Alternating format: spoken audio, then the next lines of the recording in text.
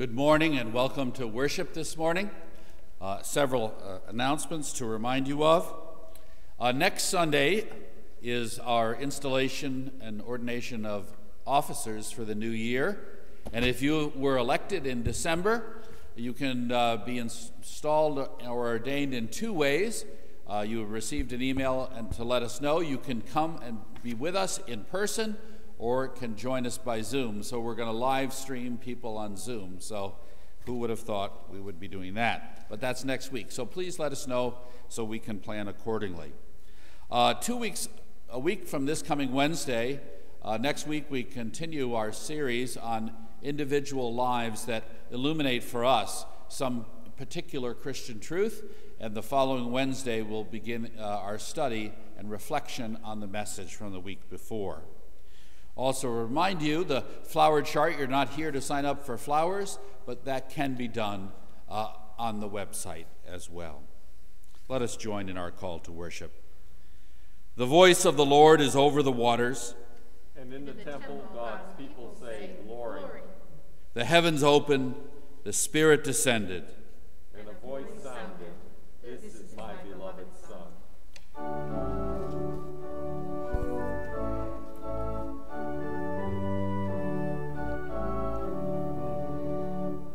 Come thou fount of every blessing, to my heart to sing thy praise. Streams of mercy never ceasing, call for songs of loudest praise. Teach me some melodious sonnet, sung by flaming tongues above. Praise the mount high fixed upon it, mount of God's unchanging love.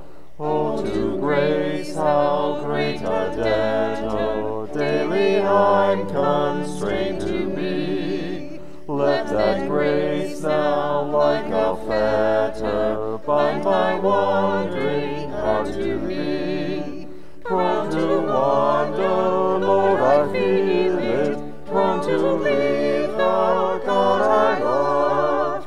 Here's my heart, oh, take and seal it for thy courts above.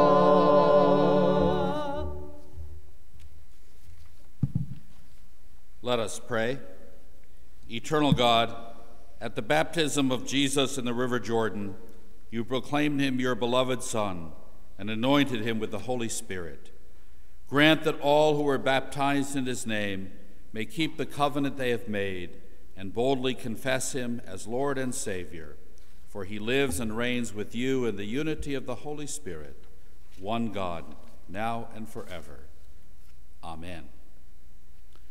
The voice of one crying in the wilderness, prepare the way of the Lord.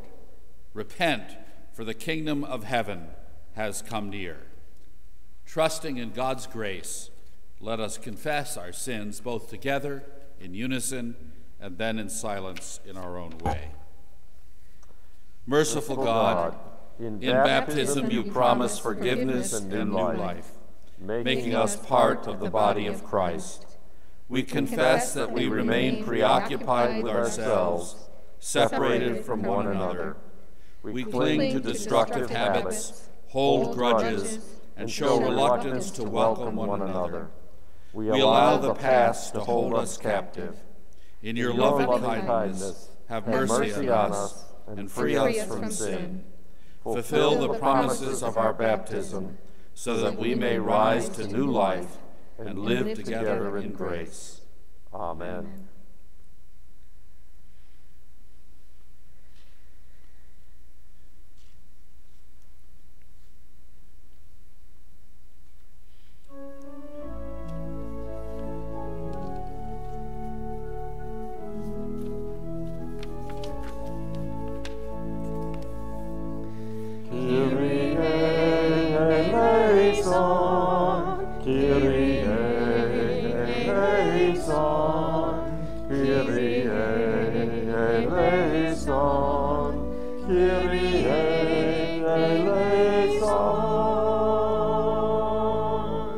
Christe eleison, Christe eleison, Christe eleison.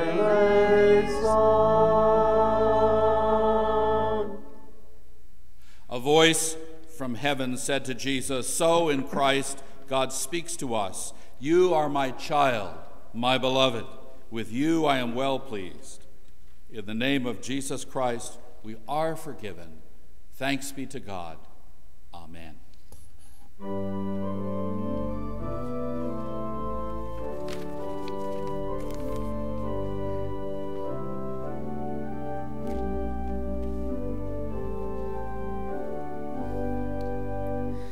We are forgiven, we are forgiven. Thanks be to God, thanks be to God. We are forgiven, we are forgiven. Thanks be to God, thanks be to God. And the children could pay special attention. Our verse comes from Mark's Gospel, the story of Jesus' baptism, which ends with a voice from heaven saying to Jesus, "You are my Son, the beloved. With you I am well pleased." Today we remember and think about not only Jesus' baptism, but our own baptism. Many of you were brought forward when you were very little to the font, which is just below me, and we place water on your head, claiming you for God, baptizing you in the name of the Father and the Son and the Holy Spirit. And part of the meaning of baptism is that you are claimed as God's beloved child. And so when things don't seem to go well for you, when you're sad, remember the words God said to Jesus and to us, "You are my beloved child. With you I am well pleased." Let us pray. Eternal God, help us to claim your love in our baptism. Amen.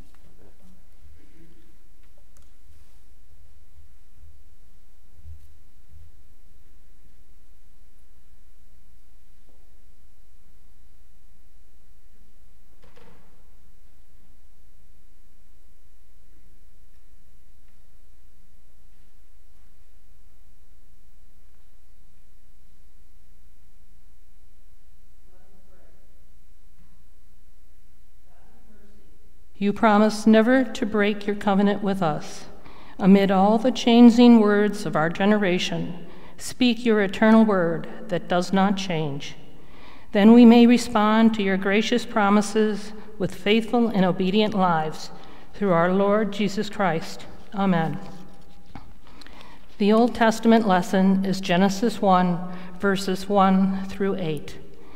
In the beginning, when God created the heavens and the earth was formless void, and darkness covered the face of the deep, while a wind from God swept over the face of the waters. Then God said, "Let there be light," and there was light. And God saw the light was good, and God separated the light from the darkness. God called the light day, and the darkness he called night. And there was evening, and there was morning, the first day. And God said, "Let there be a dome in the midst of the waters, and let it separate the waters from the waters." So God made the dome and separated the waters that were under the dome from the waters that were above the dome. And it was so. And God called the dome sky. And there was evening, and there was morning, the second day. The psalm is Psalm 51, verses 1 through 12. Have mercy on me, O God, according to your steadfast love. According to your abundant mercy, blot out my transgressions. Wash me thoroughly from my iniquity, and cleanse me from my sin. For I know my transgressions, and my sin is ever before me. Against you, you alone, I have sinned, and done what is evil in your sight, so that you are justified in your sentence, and blameless when you pass judgment. Indeed, I was born guilty, a sinner when my mother conceived me. You desire truth in the inward being. Therefore, teach me wisdom in my secret heart.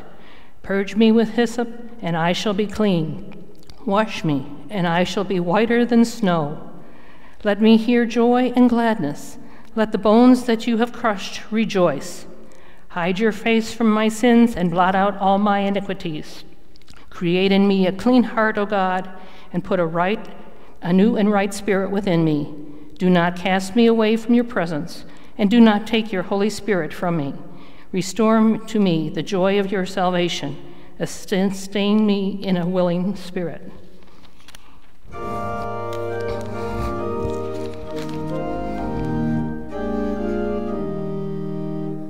Glory be to the Father, and to the Son, and to the Holy Ghost, as it was in the beginning, is now, and ever shall be, world without end. Amen. Amen.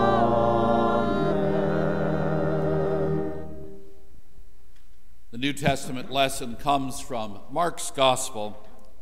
John the Baptizer appeared in the wilderness proclaiming a baptism of repentance for the forgiveness of sins. And people from the whole Judean countryside and all the people of Jerusalem were going out to him and were baptized by him in the river Jordan, confessing their sins. Now John was clothed with camel's hair, with a leather belt around his waist, and he ate locusts and wild honey. He proclaimed, "The one who is more powerful than I is coming after me. I am not worthy to stoop down and untie the thong of his sandals. I have baptized you with water, but he will baptize you with the Holy Spirit." In those days, Jesus came from Nazareth of Galilee and was baptized by John in the Jordan. And just as he was coming up out of the water, he saw the heavens torn apart and the Spirit descending like a dove on him. And a voice came from heaven, "You are my Son, the Beloved. With you I am well pleased." Our text is from there in the reading from Mark. In those days, Jesus came from Nazareth of Galilee and was baptized by John in the Jordan. Let us pray. Eternal God, bless us with your presence this day, that we too might hear your voice speak to us. In your name we pray. Amen. One of my favorite Sundays here at Clarence over the last 15 years is the Sunday where we remember the baptism of Jesus. On this Sunday, the sanctuary has often been decorated to represent various themes of water. We have a little bit right here in front of the pulpit, symbolizing the waters of baptism. But on normal times, when we were all here, we would have 3 stations set up in the north and the chancel, representing different meanings of baptism. And then in the past years, the congregation was invited to come forward to renew their baptism with some symbolic acts that changed every year. This year, of course, we cannot do this. This is the year when we will renew our baptismal covenant at home using words, not actions. Our usual celebration of the baptism of Jesus grew out of 2 graduate programs. If you remember when Debbie Katz served as our Christian educator, and that's over 15 years ago, she was working on a master's program at Union Seminary, and she needed to do a project that shaped some aspect of worship. I had just completed the thesis that was the final requirement of my Doctor of Ministry work, and my thesis focused on the meaning and practice of baptism in the Christian church. And so I was excited to work with Debbie to design a worship service that would teach the meanings of baptism. That Doctor of Ministry program had a profound effect on my whole approach to faith. For much of my life, I understood Christianity to be primarily a set of ideas and stories about God. I now believe Christianity is just as much or more about discipleship than scholarship. I've been convinced that our faith is shaped more by what we actually do than just what we think. It is our common practices that shape our relationship with God more than abstract thinking. In my course of work, in the course of research for that project, I came across a quote that really changed my paradigms. It's the words from a pope, surprisingly, that reflect the core of this truth. In 1939, Pius XI wrote, "People are instructed in the truths of faith and brought to appreciate the inner joys of religion far more effectively by the annual celebration of our sacred mysteries than by any pronouncements of the teaching of the Church. Such pronouncements usually reach only a few, and the more learned among the faithful, feasts reach them all. The former speaks but once, the latter speak every year, in fact, forever. The Church's teaching affects the mind primarily, her feasts affect both mind and heart, and have a salutary effect upon the whole of man's nature." Now, we've just experienced an example of what Pius XI was talking about. If there's one part of the story of Jesus that people know about and understand, it is the incarnation. Our children and adults know that story. Why? This is not just because they've heard the story of Jesus' nativity in Sunday school, which they have. Their knowledge comes from all of the practices that usually surround the Christmas season. This year we missed out on some of them, but think of all those usual practices: Christmas pageants, Christmas carols, lighting the Advent wreath, worshiping by candlelight on Christmas Eve, and many more. All of these practices not only reinforce the story of Christmas, they often help us experience the truth that God is with us on a deep emotional level. Now, the situation is similar when we begin to focus on the sacraments of the Church. You and I can only use words to poke at and toy with these mysteries. You see, baptism and the Lord's Supper, through signs, symbols, and actions, speak to us of God's grace at levels that are almost too deep for words. And on top of that, there's not only one meaning for them, there's multiple meanings for these sacraments. This morning, I'd like to focus on the meaning of baptism, and I say meanings because it has many meanings. The sacrament of baptism reminds us of several ways that God's grace is at work in our lives. And so today we'll just focus on three. One meaning of baptism is giving ourselves to God, a commitment. Baptism is a public sign that we have committed ourselves to Christ. Now, since at least the 3rd century, the Church has baptized in two ways. One way has been baptize infants, still the most common practice today. When a child is baptized, it is his or her parents that make a commitment. They commit themselves to raise the child in the faith. And that act of baptism is really not complete until confirmation. The practice of confirmation developed as a result of infant baptism. It is a time when individuals who have been baptized as infants confirm their baptism by declaring their own decision to accept Jesus as Lord. When an adult is baptized, the decision for grace is even more clear. The person stands before the congregation and answers the question of faith for themselves. They are saying yes to Jesus. They stand before the congregation in the same way Jesus stood before John at the Jordan and commit themselves to God. You see, at various times in our lives, we are presented with choices. We must decide either for God's will or against God's purpose in our lives. In baptism, we commit ourselves to follow Jesus. There are many ways to say yes to Jesus. Some people experience dramatic emotional experiences of God's grace while others slowly come to realize their need for the love that God can give. Listen to this song called "I'm Gonna Live So God Can Use Me," words that reflect a renewed commitment to God.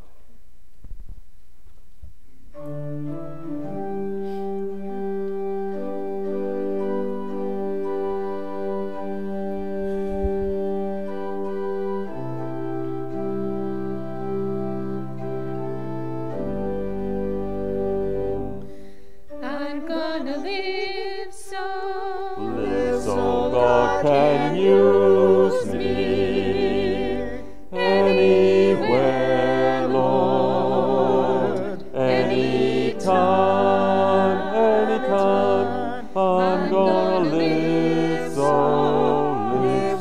God can use me anywhere, my Lord, anytime. I'm gonna sing songs, So God can use me anywhere, Lord, anytime, anytime. I'm gonna sing so God can use me anywhere, my Lord, anytime.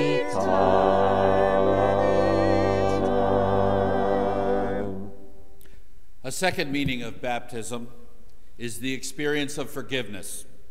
Human beings through most of history have had a sense of guilt and failure in their lives.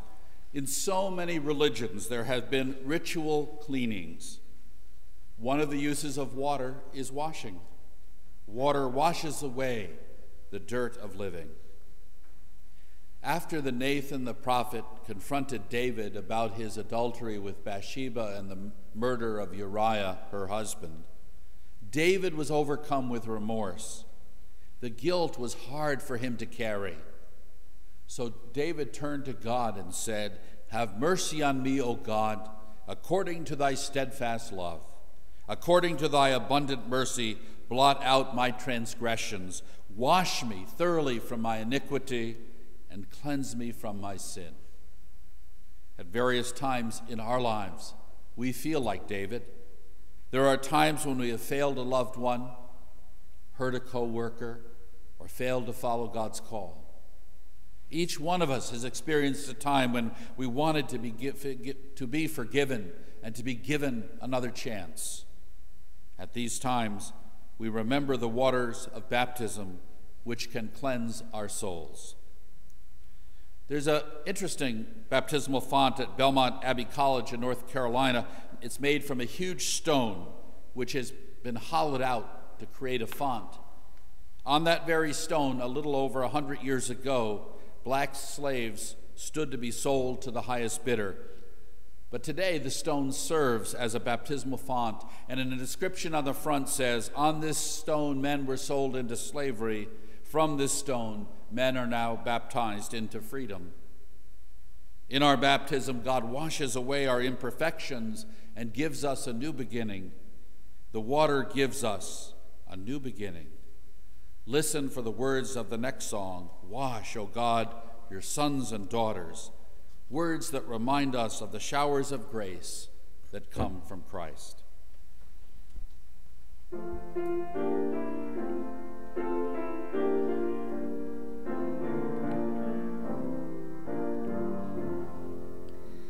Wash, O God, your sons and daughters, newborn creatures of your womb. Number them among your people, raised like Christ from death and tomb. Weave them garments bright and sparkling, compass them with love and light. Fill, anoint them, send your Spirit, Holy Dove and Heart's Delight. Oh, how deep your holy wisdom, unimaginable.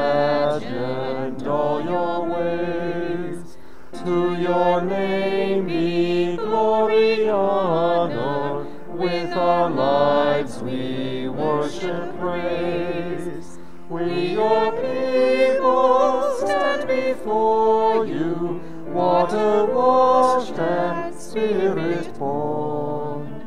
By your grace our lives we offer, recreate us, God transform. A third meaning of baptism is as spiritual refreshment. Most living things need water to thrive. You may recall the woman that Jesus met at the well, and she was drawing water for the use of her family, and Jesus talked to her of living water. He said to her, "Everyone who drinks of this water will thirst again, but whoever drinks of the water that I shall give him, it will become in them a spring of water welling up to eternal life." Jesus is speaking of his presence and his love that gives our souls sustenance. Jeremiah tells us that human beings are like cisterns that have a crack in them. These cisterns cannot hold water. No matter how much water is poured into them, they'll never be full. And so Jeremiah is telling us that human beings are the same. No matter how much we have, no matter how many experiences we enjoy, no matter how much power we might obtain, no matter our position in society, we will never be fully whole. For there is at the very core of the human spirit a need for the love of God. This thirst at the center of our being can only be quenched by the presence of God. So Jesus offers us his very self. The water of baptism reminds us of our need for prayer and worship and scripture that help to mediate God's presence to us. A mere belief in God is not enough. We need the active presence of his love in our hearts and at the core of our being. We need to open our minds and our hearts to his coming.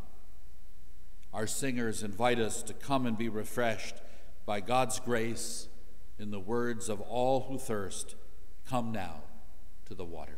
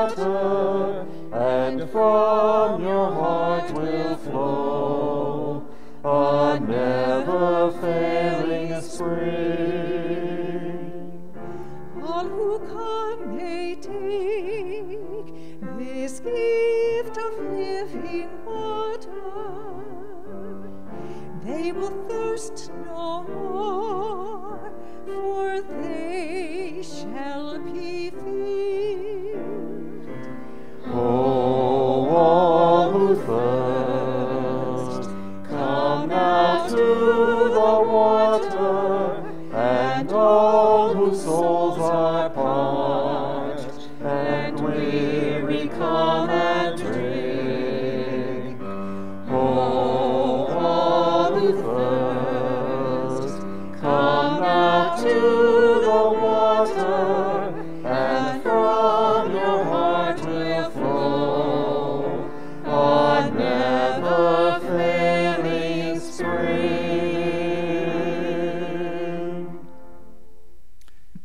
Now we come to the part of the service where we can respond to God's grace.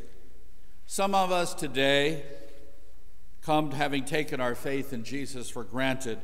You know, we may have been part of the Christian church for years, yet the importance of our commitment has diminished.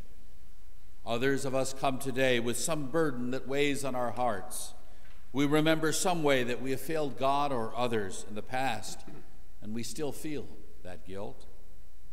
Others come to worship today as you've regularly come in the past, yet God may not seem real to you at this moment. There may be a sense of dryness in your life. You desire to know Christ more fully.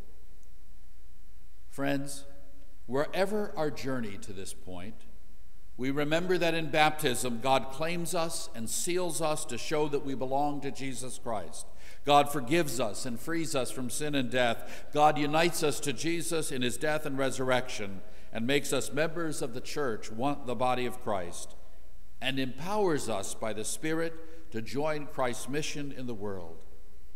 We have come now before God and the church to profess our faith. Let us answer again these questions. Do you believe in one God, Father, Son, and Holy Spirit? Do you confess Jesus Christ as your Lord and Savior? We do. Do you acknowledge that you are a sinner, forgiven only through the death and resurrection of Christ on your behalf? Do you, relying on the grace of God, promise to confess Christ publicly before others, to serve him daily, and to walk in Jesus' way? Do you promise to exhibit the joy of the new life in Christ, to share fully in the life of the church, to be faithful in worship and service, and to offer your prayers and gifts? Let us pray. Eternal and gracious God, we give you thanks. In countless ways you have revealed yourself in ages past and have blessed us with signs of your grace. We praise you that through the waters of the sea you led the people of Israel out of bondage into freedom in the land of promise. We praise you for sending Jesus, your Son, who for us was baptized in the waters of the Jordan and was anointed as Christ by your Holy Spirit. Through the baptism of his death and resurrection, you set us free from the bondage of sin and death and give us cleansing and rebirth. We praise you for your Holy Spirit, who teaches us and leads us into all truth, filling us with a variety of gifts. We rejoice that you claimed us in our baptism and that by your grace we are born anew.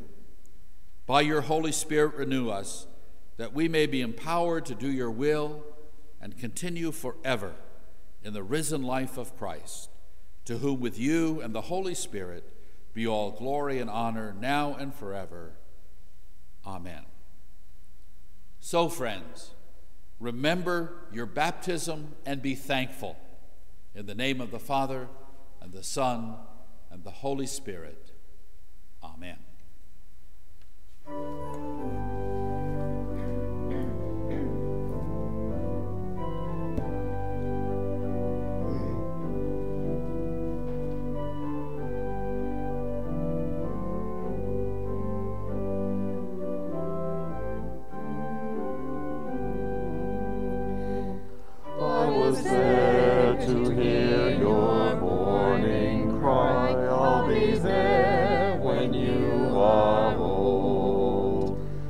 Rejoice the day you were baptized to see your life unfold. I was there when you were but a child, with a faith to suit you well. In a blaze of light you wandered off to find where demons dwell.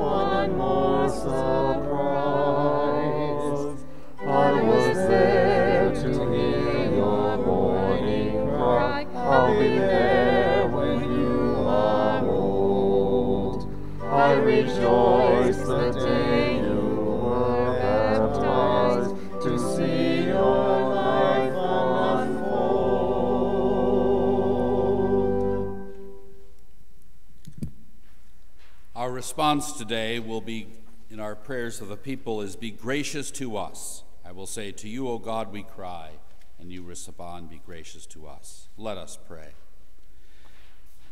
Mindful of the many needs around us, we turn to God for help and healing, saying, to you, O God, we cry, be gracious to us. Ever seeking your glory, we pray for the church. Remember the people you have claimed by water and the Holy Spirit. Make us a sign of your life-giving grace. To you, O God, we cry, be gracious to us. Ever seeking your glory, we pray for the world. As we have witnessed the chaos of this past week, we ask that your Spirit would calm the words and the actions of all people in authority, that tranquility and peace might be restored. To you, O God, we cry, be gracious to us. Ever seeking your glory, we pray for this community. Send your Holy Spirit among us to speak truth in difficult times, to break through walls that divide us. To you, O God, we cry, be gracious to us. Ever seeking your glory, we pray for your loved ones. Speak your saving, healing word to all people who are sick, all those who live in darkness, all those who live with fear, and comfort to all those who suffer. To you, O God, we cry, be gracious to us. Gracious God, turn our mourning into dancing and change our sorrow into joy, so that we may give you thanks and praise forever. Through Jesus Christ, the light of the world, who taught us when we prayed together to say, Our Father, who art in heaven, hallowed be thy name. Thy kingdom come, thy will be done, on earth as it is in heaven. Give us this day our daily bread, and forgive us our debts as we forgive our debtors. And lead us not into temptation, but deliver us from evil. For thine is the kingdom, and the power, and the glory forever. Amen.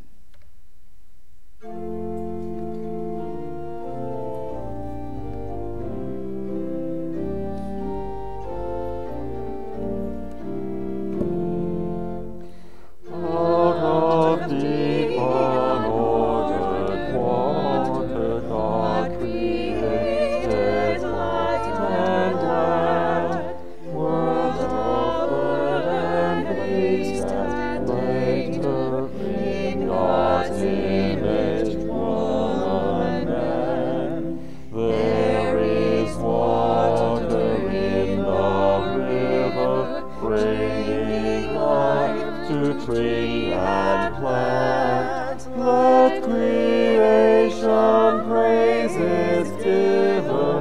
There is water in the font, water on the human form, and birthmark of the love of God is the sign of death.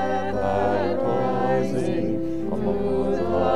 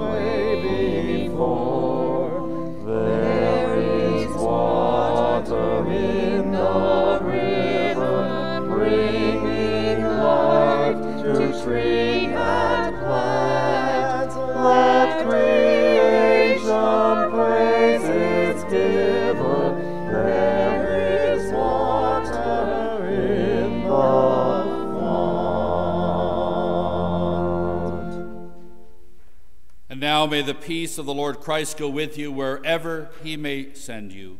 May he guide you through the wilderness, protect you through the storm. May he bring you home rejoicing at the wonders he has shown you. May he bring you home rejoicing once again into our doors. In the name of the Father, and the Son, and the Holy Spirit.